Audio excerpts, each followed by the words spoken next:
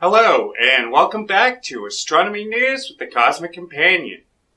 This week we're joined by Dr. Roberto Gilli from the National Institute of Astrophysics, speaking with us from Italy. We'll talk about his recent discovery of 6 galaxies huddled around a supermassive black hole in the early universe. But first, we're going to take a look at the massive red giant star Betelgeuse, finding it's not as big or as close to exploding as we thought. Speaking of exploding stars, because why not, we take a look at a pair of massive stars doomed to end their lives in a dramatic fashion. And we'll take a look up at our night sky and learn how to see a meteor shower happening this week. Near the end of 2019, the red giant star Betelgeuse grew dimmer as seen from Earth. This phenomenon was found to be caused by a cloud of dark gas and dust. A second dimming seen this year, however, was found to be the result of changes in the star itself. A new study reveals Betelgeuse is both smaller and closer to Earth than previously believed. Researchers also found the star is still fusing helium, suggesting it will not erupt as a supernova for another 100,000 years or more. Next week, we'll talk with Dr. Meredith Joyce from Australian National University, who led this discovery. Make sure to tune in starting October 27th. A rare Wolf-Rayet binary star system sitting 8,000 light-years from Earth is poised to explode in a titanic eruption that will end with the formation of one or more neutron stars or black holes.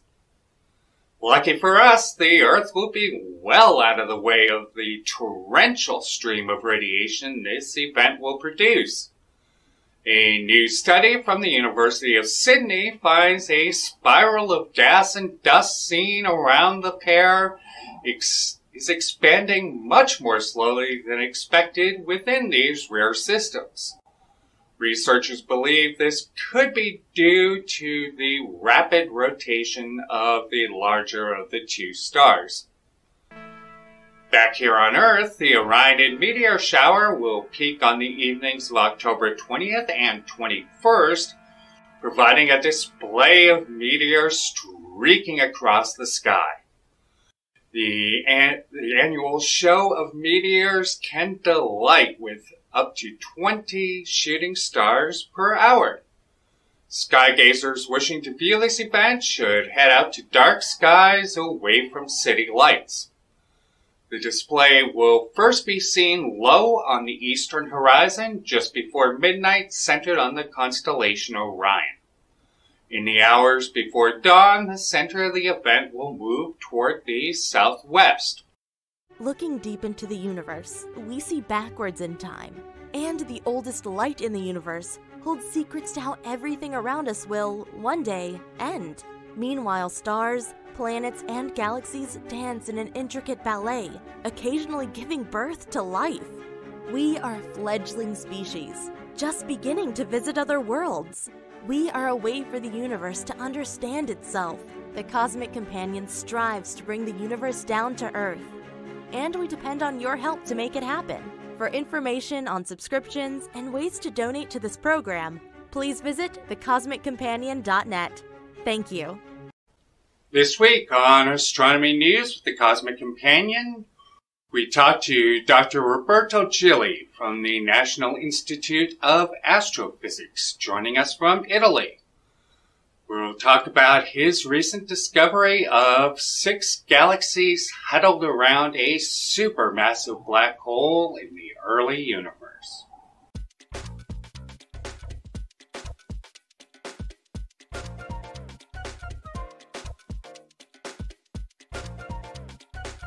Astronomy News with the Cosmic Companion. We are happy to be joined by Dr. Roberto Gilli. He is from the National Institute for Astrophysics in Italy, and he recently made an interesting discovery about some galaxies found orbiting a primitive supermassive black hole. Welcome to the show, Roberto. Thank you. Thank you very much. So can you tell us a little bit about what it is that you found and what makes this finding so interesting?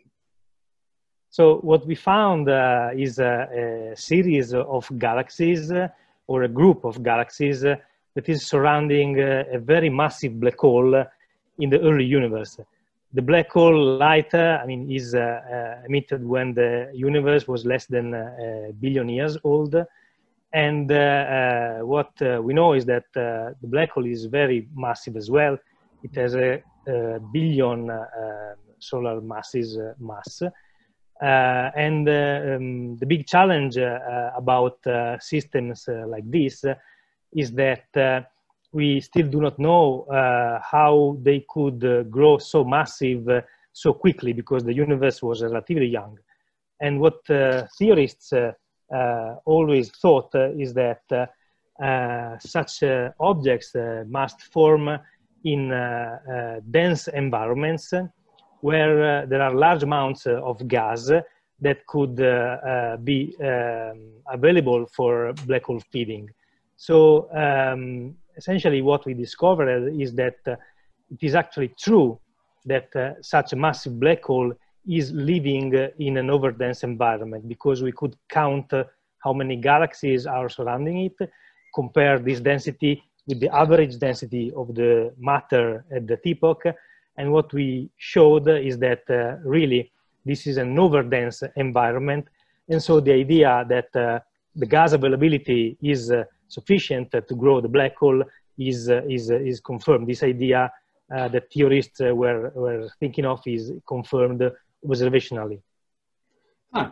So, then, go ahead. Sorry, that's the first time that actually such a structure is really confirmed. There have been many attempts in the past on this quasar itself, but also on other quasars at similar distances. But unfortunately, all the results were a kind of elusive. There was no significant measure where you could say that really these massive black holes were surrounded by other galaxies that were living in dense environments. So our result is the first demonstrating that this is actually true, at least for this system. So how were galaxies different in this era of the universe, and what does this help teach you about them? You mean how they are different with respect to more local galaxies? Yeah. So yes. The main difference is that they are smaller in size. That is what we know, but yet they are luminous. So the luminosity density, or the star formation rate density, is pretty high as compared to galaxies in the more recent universe. So this is a kind of difference we could see. And importantly, such systems can be selected because they have very peculiar colors. So when we looked at those galaxies, in optical images, and we compare the light from these galaxies in different filters, so at different wavelengths, they have very, very red colors. Actually, they are called dropouts because essentially there is no light in a filter, and suddenly there is a light in another filter. And this is a feature that allows us to select those distant galaxies. Once we have selected, the other complicated things is to really demonstrate that they are really that far, and then one has to collect spectra, and with the spectra actually measure the distance of these systems. It's fascinating. So of course, one of the big questions is how do these supermassive black holes, how do they form, especially that quickly? That's that's still unsolved. It's the immediate question you may ask once you discover systems like this. And as I said, they've been discovered already more than 20 years ago, but still we do not really know how it is possible that the growth is so fast.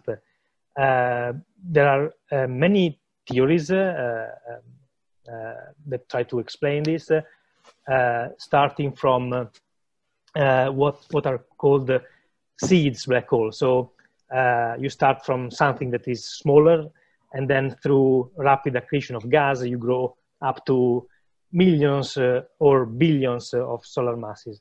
And theories are proposing that these seeds have wildly different origins, and also that their masses span a very wide range. So there are a few theories saying that seeds are remnants from the explosion of the first stars. So they are, so to speak, light seeds with masses of roughly 100 solar masses or so.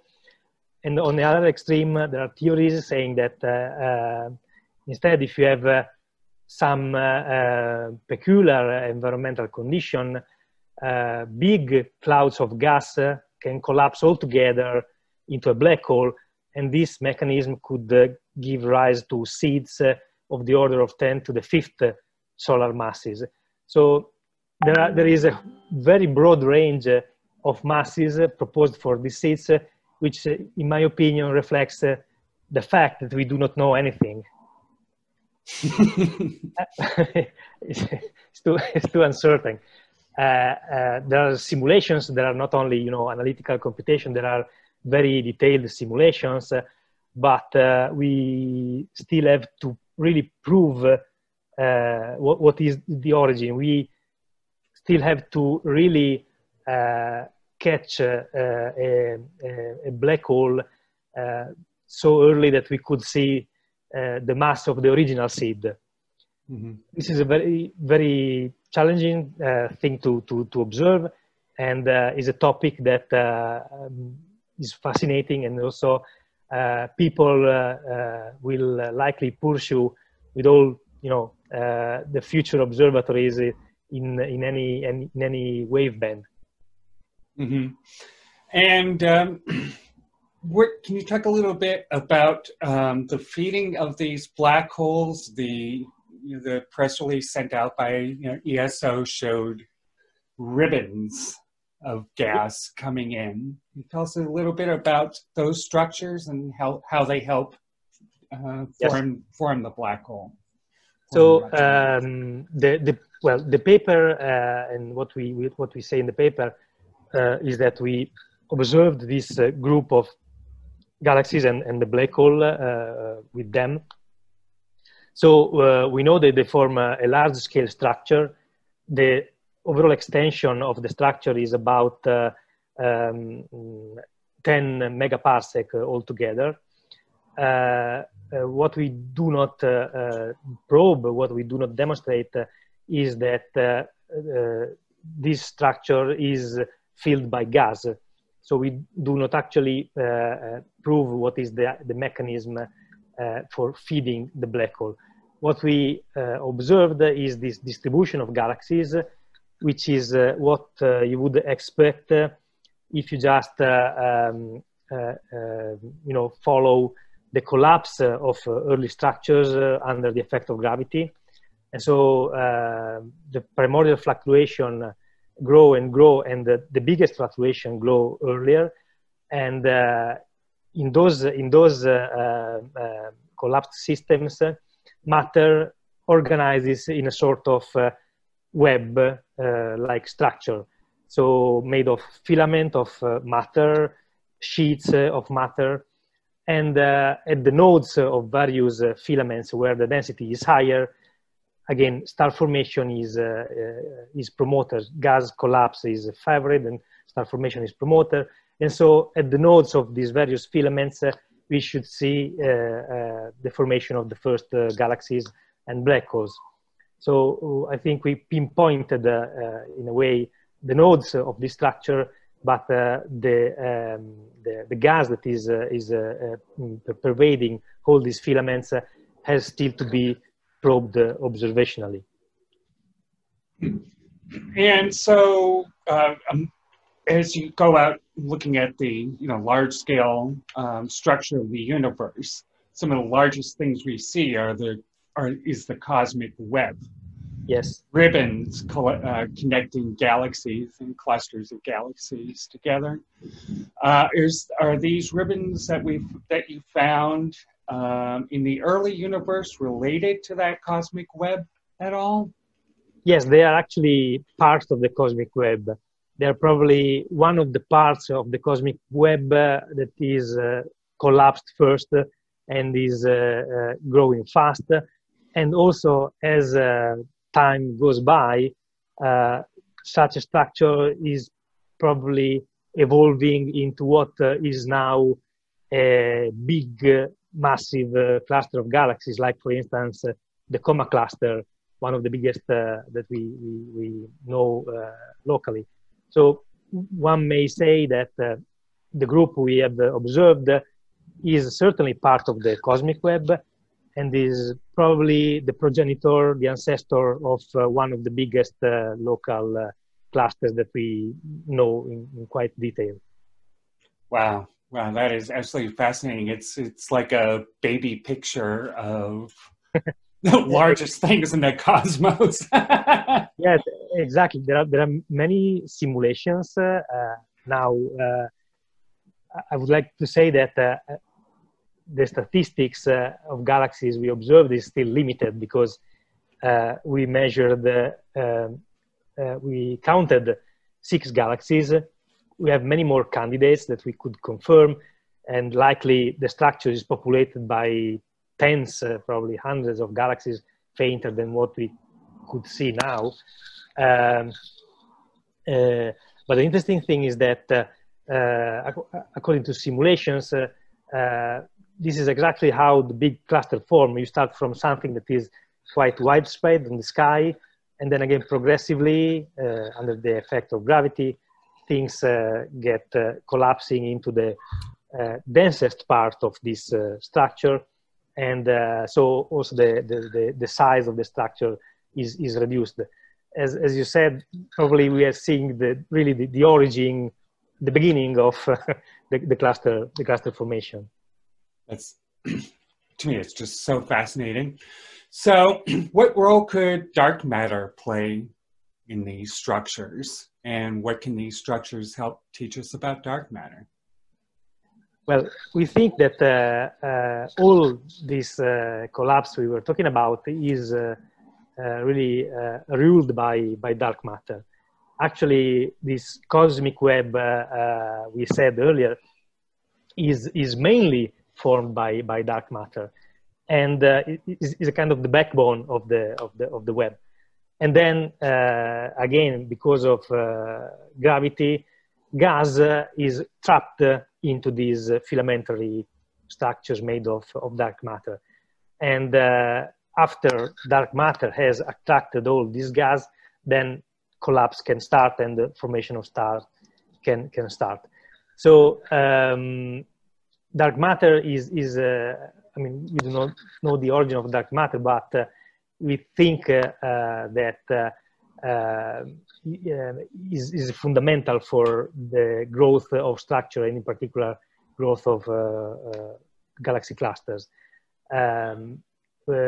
This study, I think, at the moment cannot add much to the comprehension of what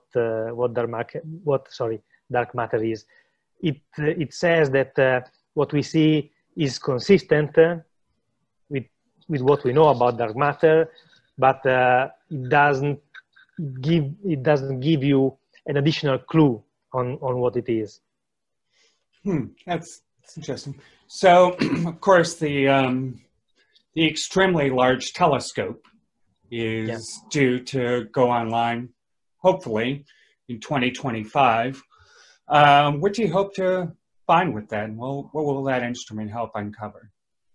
That would be a great instrument for measuring the redshift of faint galaxies that at the moment we do not know how distant they are, because to measure the distance, so the redshift of such faint systems, you really need 30 class meter telescopes. So the ELT, for instance, would allow us to actually measure the distance of tens of galaxies in structures like this. So it would be an incredibly powerful instrument to really map the entire structure, and besides measuring the amount of galaxies, the total amount of matter in the structure that it is, it could also give us some information of the average distribution of the luminosity and mass of these very galaxies, and tell us whether really there is some environmental difference that is causing galaxies in overdense structure to be, for instance, on average, more massive or even more compact than those in average density fields. So besides counting galaxies, we could also investigate the distribution of their masses, the distribution of their star formation rates, and understand how environment plays a role in the formation of stars. That's fascinating. So thank you so much for being on the show, Roberto. It was great having you. Thank you. It was a pleasure. And that was Dr. Roberto Gilli from the National Institute for Astrophysics.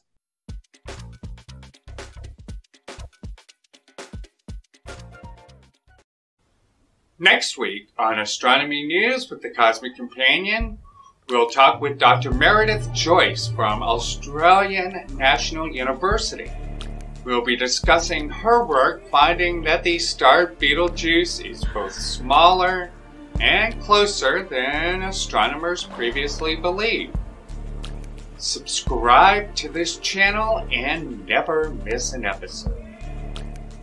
Join us each week on Astronomy News with the Cosmic Companion as we bring space and astronomy news together with groundbreaking scientists directly to listeners and viewers around the globe. We depend on support from viewers like you. To help support this program with a one-time donation or a paid subscription starting at just 99 cents a month, please visit thecosmiccompanion.net/support. Please stay safe, stay healthy, and keep your wonder alive. If you enjoyed this episode of Astronomy News with the Cosmic Companion, please download and share the episode on YouTube, Facebook video, or on any major podcast provider. For more details on space and astronomy news, please visit thecosmiccompanion.com or thecosmiccompanion.net.